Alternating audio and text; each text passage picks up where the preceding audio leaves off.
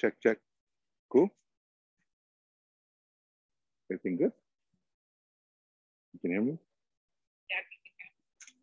Okay, perfect. Okay, good morning, everyone. My name is Uncle John Prime. I'm an artist with 808 Urban. And with me, I have Kukui. She's also an artist. And she's the one that's running the organization now.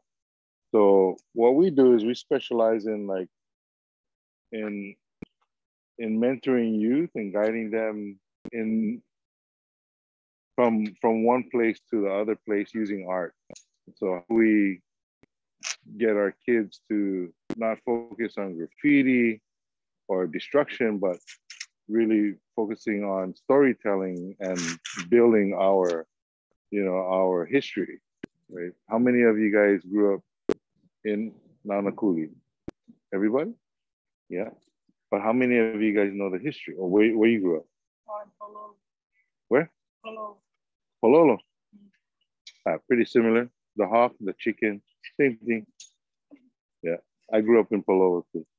Yeah, so I know those stories. But Nanakuli is a really, really fascinating story because when I first moved to this area in 1985, I didn't know anything except the fact that this place is really hot and hotter than Pololo for sure.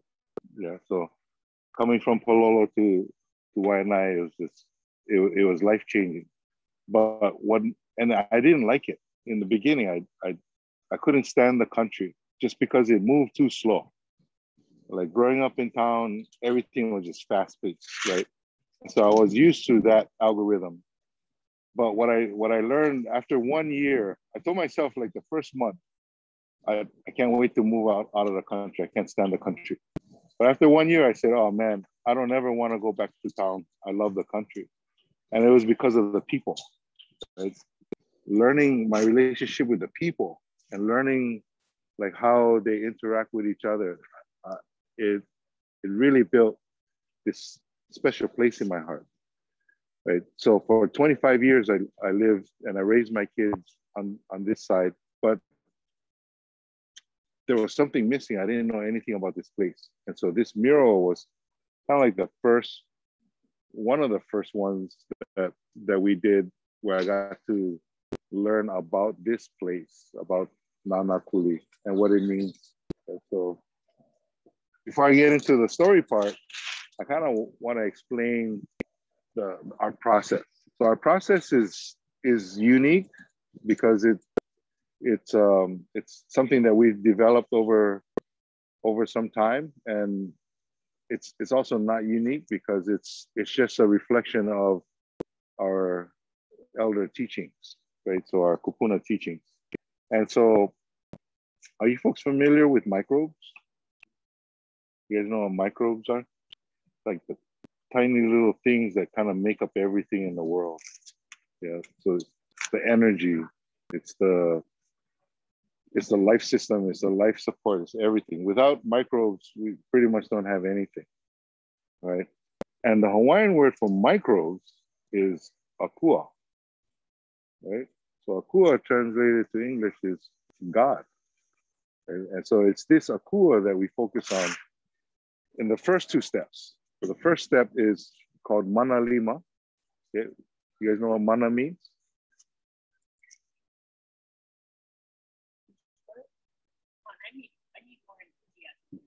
Yeah, well, it is. Yeah.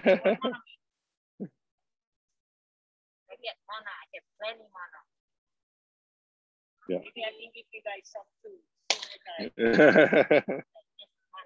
Yeah. Yeah. Mana, yeah. Right here. He's talking about the hands. I said they didn't put their handprints on the wall. What was they doing? Yeah, they put their mana on the wall, right? Their energy on the wall. What is the opposite of mana? Womana. No, sorry. That's just there's mana and womana. Yeah, the womana. Yeah, womana always wins. So the hand, right? Mana lima Lima meaning the hand. Yeah, so it's all of these, the energy of the hands that went into it from the students at that time, right? So that's the base. And we use the colors of Kea Nui Nui, which is the rainbow, right? And if you grew up Palolo, you would know, get plenty of rainbows in Palolo Valley. Yeah, so all of these colors, we had them put their hands inside and kind of put it all over the place. And some went extra, but you can't see it because it got the black, right? The second part of this mural is the Pili Aloha. And the Pili means to join or to bring together, yeah. Aloha is the love. So bringing together this love in that process, it's the love of our land. And so we, well, not we, but somebody went to gather some water from Uncle Eric Eno's guys up in Mount Kaala. And we use that water to mix in with the paint to do the second layer, which is the greens, the reds, the purples, right? So now we have the DNA of the place. The first Mana Lima part is the DNA of the people. The second part is the DNA of the place. And then the third part is the Mo'olelo.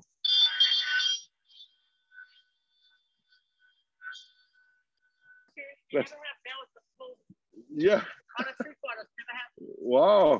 We had to set our alarms on our phone. Yeah, they big bells. That's awesome.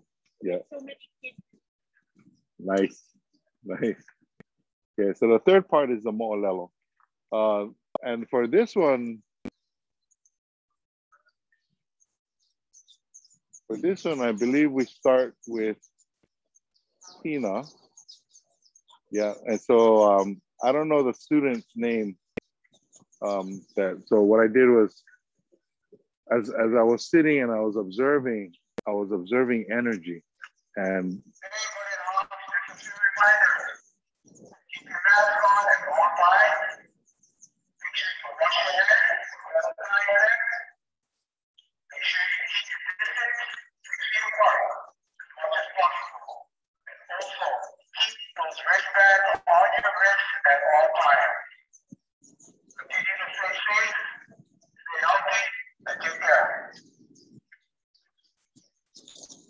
hey, what if you wash your face? You still gotta wear a mask.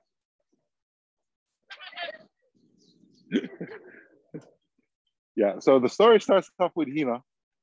You guys know who Hina is? In the Hawaiian legend? Yeah. Hina is the goddess of the moon. Right? Hina gave birth to Maui. You know why we started doing the story of Maui here? You guys know the name of this mountain right here? Haleakala. Is there another Haleakala somewhere else? Where? In Maui? Okay, so my question to you guys is, where was Maui born? In Maui?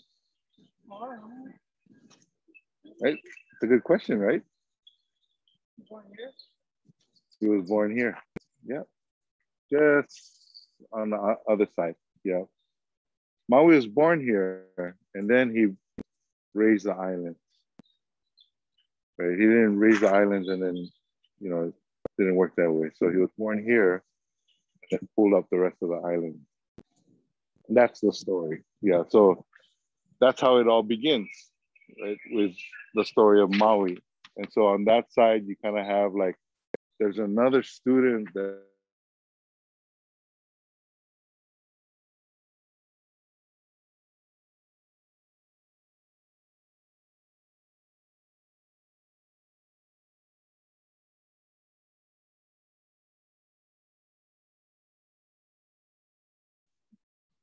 like if Maui was from Ragnarok, that's how I see Maui. With a lot of lightning and all of this cool stuff, right? And then these two, like this red area that you see, that's the same.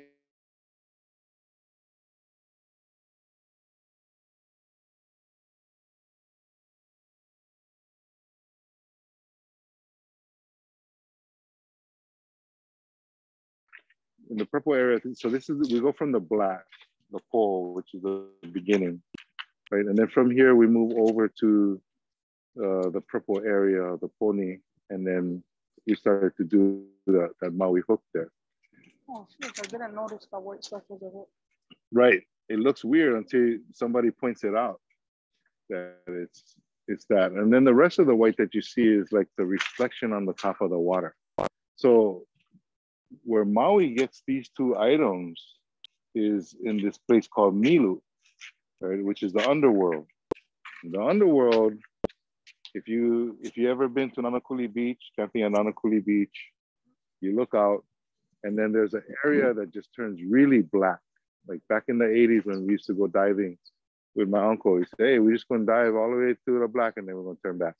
I always wondered how come we never went past the black, but when you reach that shelf, you just get this like chicken skin feeling like, yeah, I don't belong here, I better swim there. And that's the feeling that we got when we went, not knowing that that was the entrance to Milu. And so what Maui does is he goes to Milu, visits his tutu, yeah, his grandmother. And then he tells his grandmother, you know, there's this ulua fish over here that's been, you know, terrorizing the fishermen, and the fishermen asked me for help. So I attempted to catch this ulua thinking that it was a normal ulua, but it's definitely not a normal ulua. And I need help. And so the grandmother says, well, what else are you gonna do? He was like, well, I was also thinking while I'm at it, I might as well just, you know, capture the sun, and then I might as well pull up some islands while I'm at it. So Tutu tells him, in order for you to do all of those things, you're gonna need like a strong hook, right? So what she does is she gives him his magical canoe, right? Because in order for him to pull this magical hook, he needs a magical canoe. Yeah. So she gives him the canoe, and then she removes her jawbone, right? And then she gives him the jawbone. So Maui's hook is actually the female jawbone. That's why we did it like that. Yeah, you can't see the teeth because the tree's in the way right now. Oh, I see. But we put teeth on it. We purposely kind of like, it's not the Disneyland or the Disney fish hook that everybody, you know, thinks, and there's other cultures that believe it's a fish hook. It's actually according to the story here in Nanakuli, it's the female jawbone. So he takes all of this stuff, he takes the jawbone home, and then he goes to see his mom. He said, Ma, guess what? Tutu gave me this. Show him the jawbone, told him about the canoe. And she was like, that's good, boy, but how are you going to pull the hook? He was like, oh, I was just going to kind of make rope. He go, well, the rope going to burn if you're going to pull the sun. Yeah, the thing going to break if you try pulling the ulua. You're going to need something magical, like magical rope. So Hina has long, long hair. She cuts her hair, she braids it, and that's what he uses to pull the hook. Yeah, so that's why we have all of these braids in purple, going from the hook and into the cosmos, because it's supposed to, you know, represent magic and all of the unknown, right? And so the moral of the story is, without the females in our lives, you know, for us men that accomplish things, without the females in our lives, then we cannot do anything. Yeah, that's why if you look at our chiefs, they have this, what they call a niho palawa. It's a necklace that has the braids of their ancestors and then the tooth of the whale. Right? That's the representation of this story. Does that make sense?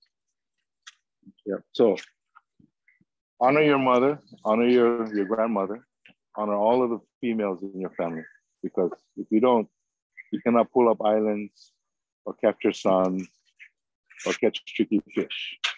Okay? Any questions about this part of the mo'olelo?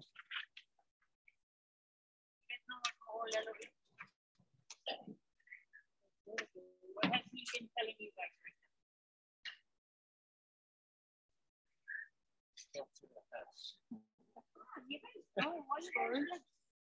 Stories, yeah. Come on, I think Stories. you guys always together all year.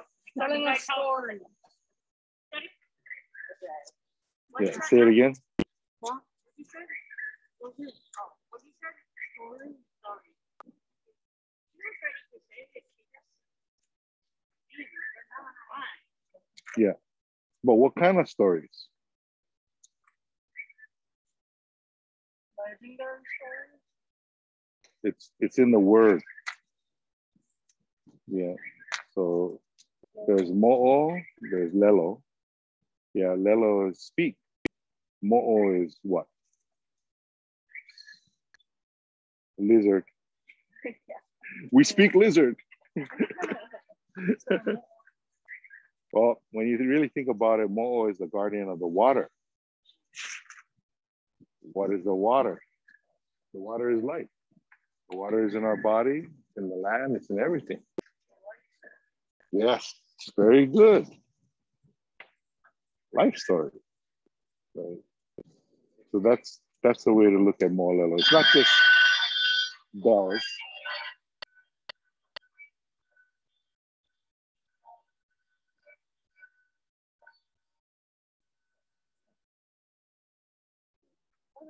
Yeah. So mo'olelo is not your average story per se. It's a continuation of water. It's speaking of how the water goes and how the water moves through observation and through experience. That's mo'olelo. Yeah. So if you look behind, so you have this here, and then behind all of this shiny white stuff, you see these like poles that are upright. Yeah, let's go take a walk.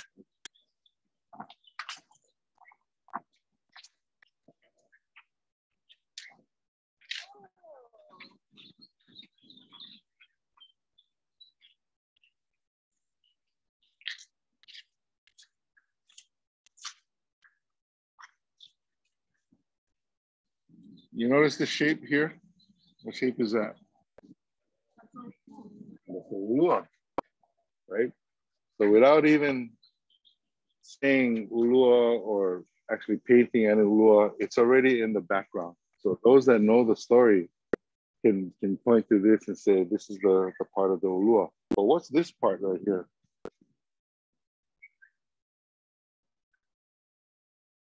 Yeah, and then it goes into the blue too.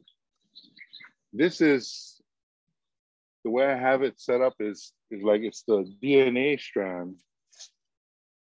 Right? And that DNA strand, you guys know what DNA is, right? So this DNA strand could be the DNA of anything. It could be the DNA of Maui. And what is the DNA of Maui? This place, right? So yeah, moving on into the blue section. We have more DNA. Why is this one here?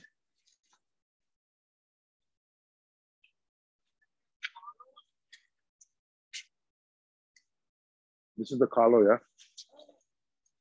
Yeah, so this shape in the back is the shape of the kalo. Yeah, all of this stuff here. It's going back to the DNA of Haloa, the DNA of us, of the Kanaka, and kind of addressing that in this section of the mural. And then, yeah, so if you look close, you see everybody's handprint, right? But from far, you can't really see it.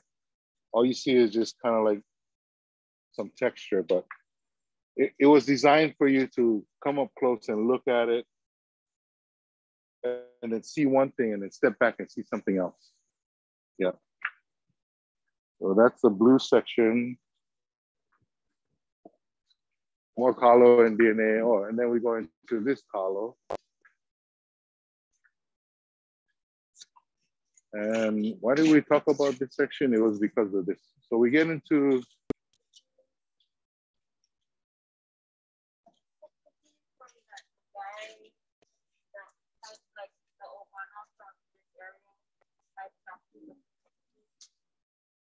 okay, so this is the area that Kukui worked on. And in this area, we talk about the kupu kupu fern. And what?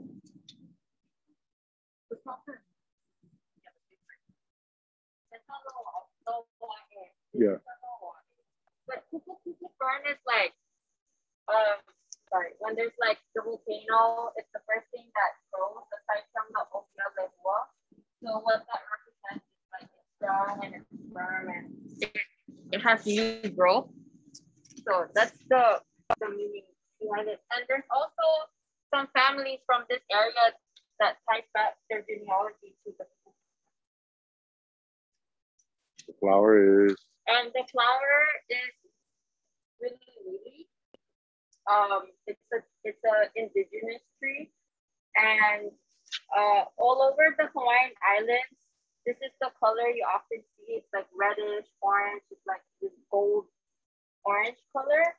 But what makes it special in Manapuli is there's actually a gold one that's only here in Manapuli, Festival Valley, and there's a kupuna or a worker that is here in Manapuli High School that told us about this golden really tree that's in the back, and he just wanted us to represent that. So that's why we have that gold really all the way over there on the other side.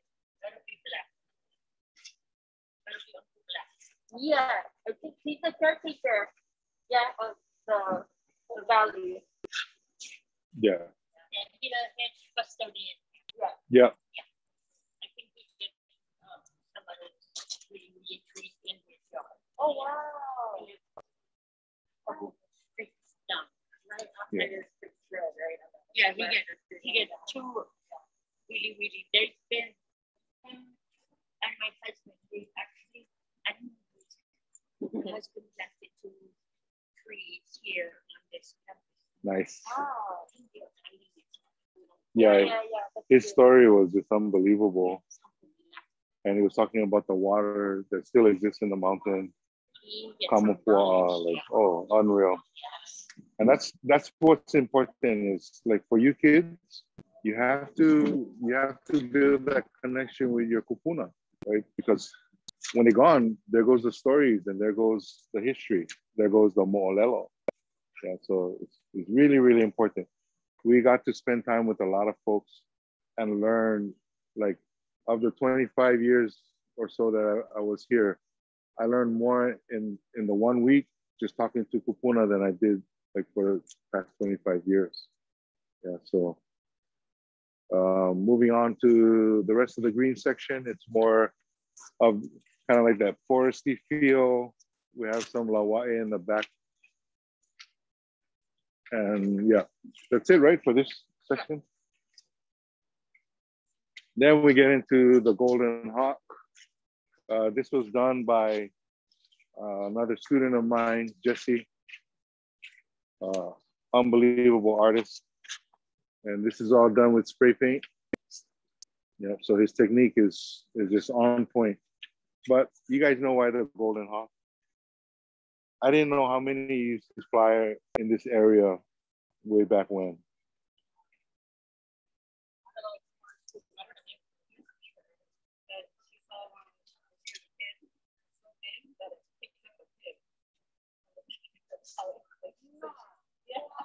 The hawk was so big it picked up a pig.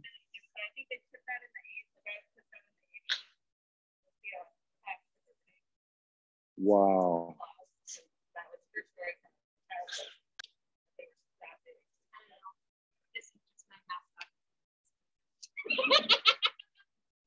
That wasn't a pterodactyl.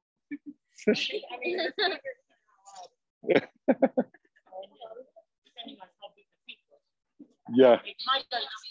It might have looked bigger in the claws, but I cannot imagine how big of is anyway.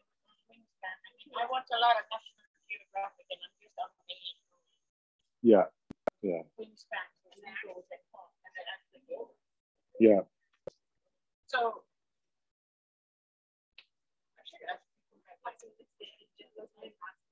I don't know. I transplant here, so I try to teach them about their valley as much as I possibly can and where they come from. But I've never questioned why it's the hawks. Now you're getting me like, now I'm going to be research. That's the thing, yeah. We take it for granted, like all of those that went to Waianae.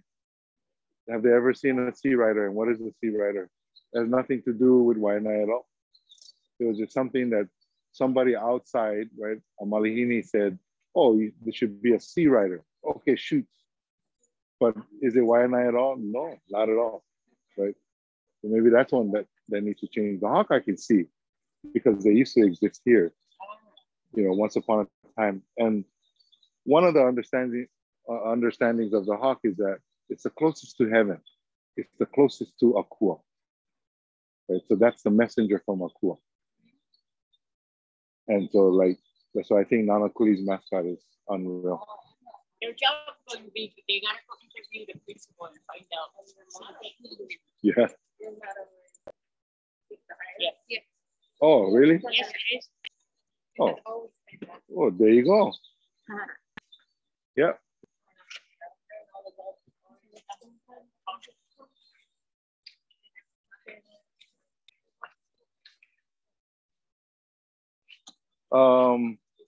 You remember this one? So this.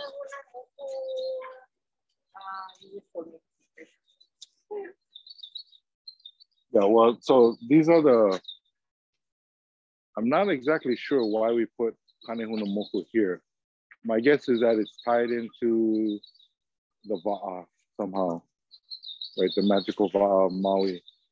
But basically, this is the floating islands of Kane. There's a mo'olelo about these islands. They're magical, and the guys on the ocean, they see them. And there's one story of this uncle out in Kaneohe that sees Kanehunamoku, sees this island on the ocean, paddles towards the island, and then it disappears. And he turns around and he sees it on the other side. So he paddles and it disappears. Basically, when you go onto this, you're no longer in this realm, right? And so, in my mind, there's all of these different realms that we can travel to, and this golden liquid that you see coming out of this apu is the ava. Is that why we did it, the ava?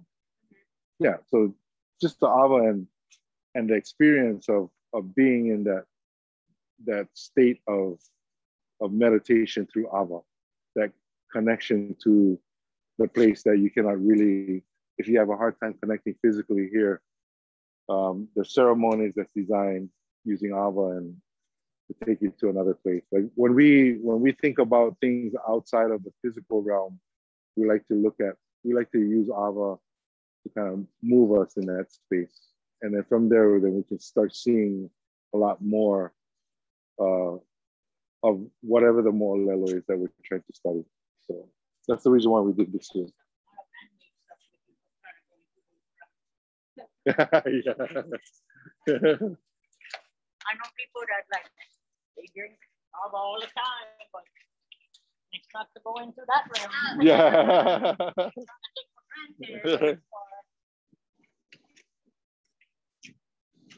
Yeah, and so the ava is kind of I believe that's why one of the reasons why we did the ava coming into this area is because the leeward coast is primarily associated with Kane, and not just Kane of the god of water, but Kane the sun. Yeah, that's the other form of Kane is the sun, and so here you have the different representations of sun or Kane. We have the child in the umbilical cord, kind of nestled in this, right, in the mother's womb. If the sun is the center of the universe, right, this idea that the child sits in the sun of the mother. And so here you have this duality. From one place you have extreme hot, extreme heat, and then the other side is ocean, aligned with the ocean. And I believe this one, there's a specific part of this building that's tied into the one of the solstices. I think it's summer solstice that peaks up in one of the areas. So this alignment is also the reason why it's over here versus anywhere else is because of its alignment with the sun rising and then setting on that side. during summer solstice. Yeah. Okay. Any questions? No? We'll just go walk around. Anybody have any idea what this might be? What? Man, it's for the students, not the teacher. But you gotta test them, see if they're paying attention. Can anybody tell me what this is that's connected to the baby over here? Oh, very good. Awesome. But what is this?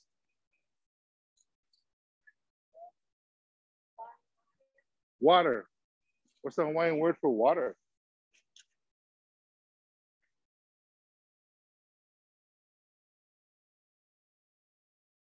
Hawaiian word for water? Anyone? It's in the first word of come to this area. Or not. No. No. It's vai. You guys say it with me. Vai. Vai. Vai. Vai. Wait, how many vais is that? 4? Vai. Vai. Vai. Vai. Vai. Yeah, you know why vai? What is it? What? It's in our name. It's in Hawaii. There's ha, there's vai, and there's e. It's in Waianae, right? It's important because it's the water. But what water are we talking about? The one at are we talking about the one at Second State? No. Talking about all the waters. Yeah. The ocean, the streams that used to be here. Right? We're made up of water. Everything is made up of water. I mentioned that earlier. Yeah. So this water is important because it's the first thing.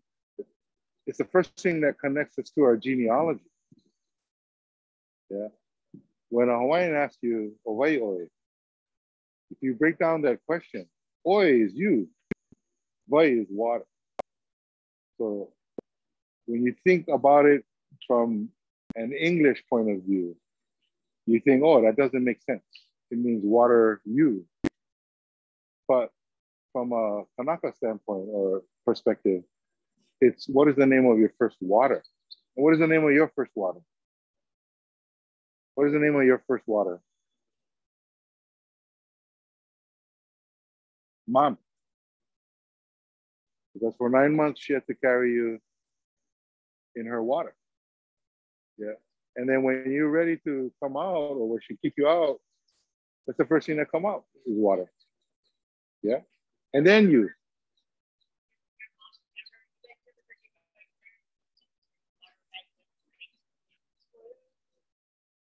That's the first water. Yeah.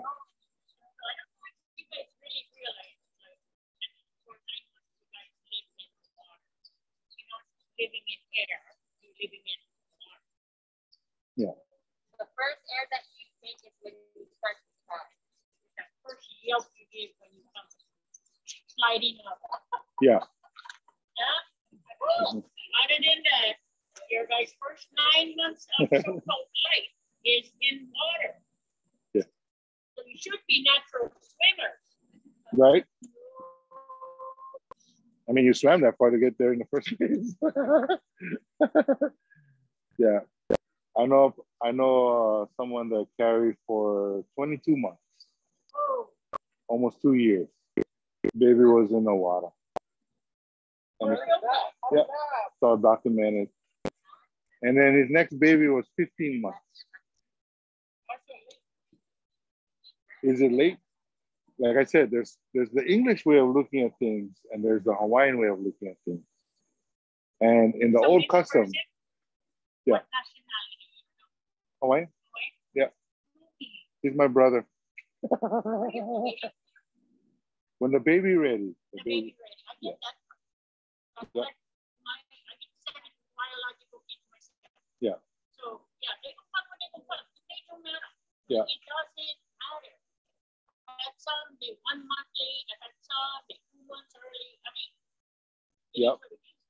22 months and 15 months. Be hot-headed.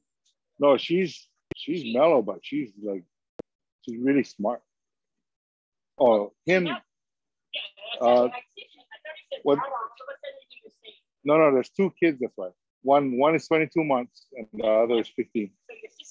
The girl, the daughter is 15 months, and then the son is 22 months. Yeah. How old is Baba?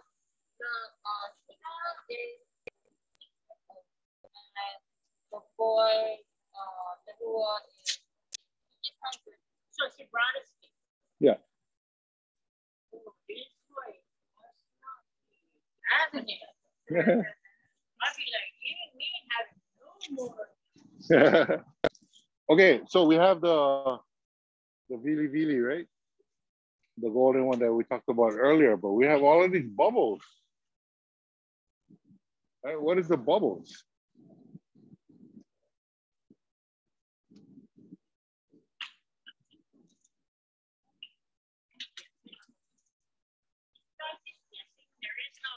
Yeah, there's no right or wrong. Because I'm guessing myself. It's been so long. Yeah, you're right. It's the breath. You need the breath in order to form the bubble. Right? When you put the stick out, you got to put the breath into the bubble. Yep. But what happens when the rain comes, right? And it hits the surface of the rock, there's this explosion. That explosion is called hua, right? And it's the first breath of God because it's coming from the heavens, right? So here we're just kind of like in a real subtle way, we're talking about the breath, we're addressing the breath, and then we're addressing the water, the ha, the vai, and the e, or the source. Without really saying it. Yeah. It's just those that can sit here and just kind of like figure out the little riddles that we put in all of these things. I mean, anybody notice, like, start from this part, right? It's black, and then it kind of starts with the red over there. Going to purple, going to blue, going to green, kind of get that yellow. The yellow is over here, but get that. I don't know, the red throwing me. And then get the yellow over here. Yeah. Right? Yeah.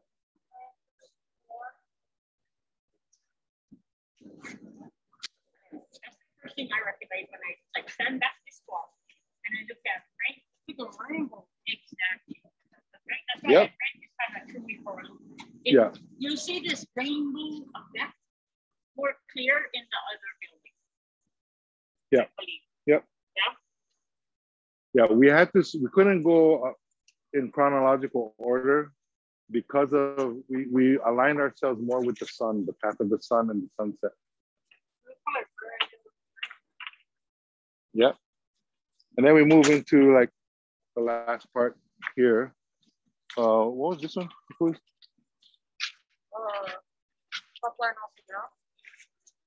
No, but this one, that was just part of the Vili Vili, yeah? Yeah. So this is Papa and Wakia, and we use, I believe he was a school teacher. I think he taught Japanese.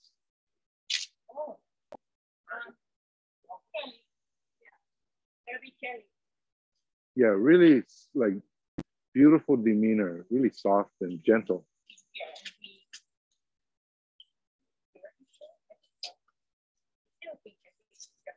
Oh, okay. So yeah, I use his side profile, and then I kind of built the clouds around them to give him like this really soft, cloudy feel, as if he's a sky father. And then this was another student that we used to represent Earth Mother. And that's how we close off this space. Let me ask them how to keep things down. Yeah. Always pop up. First, Mother Earth, right? Mother Earth. It's normally like Papa, they automatically go to the father part. Yeah, yeah. Right? Yeah. So, yeah. I quarter Hawaiian. My grandfather was pure Hawaiian, but I had to go drug treatment to learn what it meant to be Hawaiian. So I'm still learning I gotta take some Hawaiian classes and learn. I got one for you guys.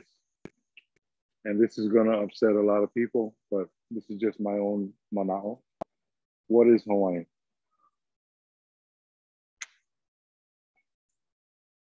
Are you Hawaiian? Yeah. Are you Hawaiian? Are you Hawaiian? Everybody? Yeah. Tara, are you Hawaiian? I say no, okay, You know where I'm going with this, yeah. Is she Hawaiian? Yeah. Why?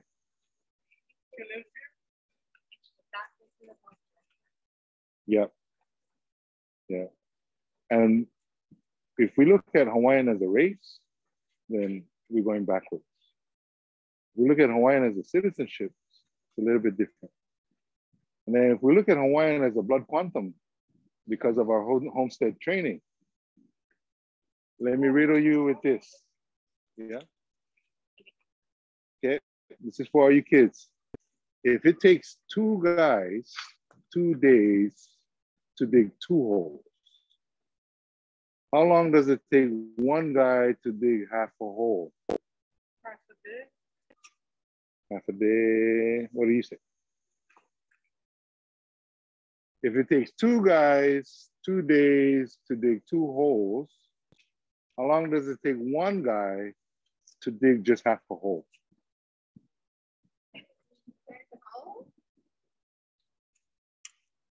How many days, baby? How many days does it take to dig half a hole for 1 guy? 1 day? You said half a day?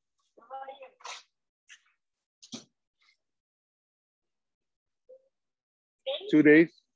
Okay. Huh?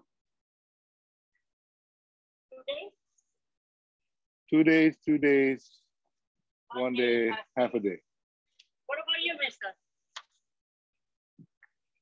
It might take you 5, yeah. Yeah, 3 days. 3 days.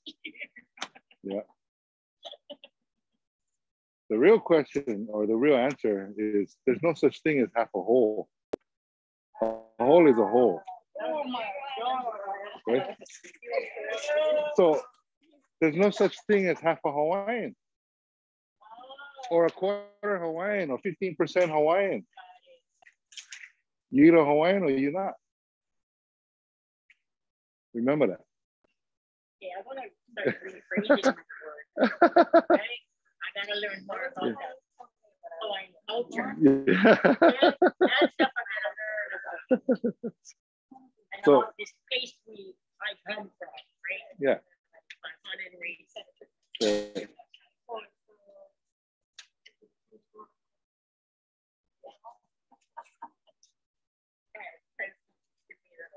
Oh yeah. Oh, I got a gang of riddles for you.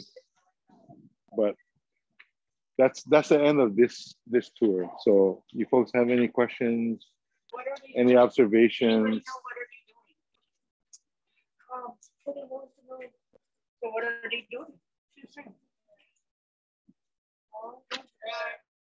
Hugging, kissing. Waving like mouth to mouth. Taking breath. What about you guys? I bet I know what I think. They're getting ready to make the population bigger.